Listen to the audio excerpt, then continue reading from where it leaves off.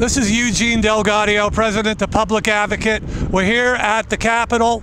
They're getting ready for the inauguration. The gates are up, the ticket booth areas, the screening areas are up.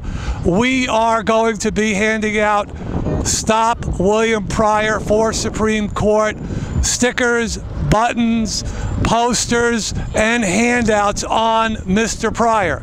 We're fighting for religious liberty.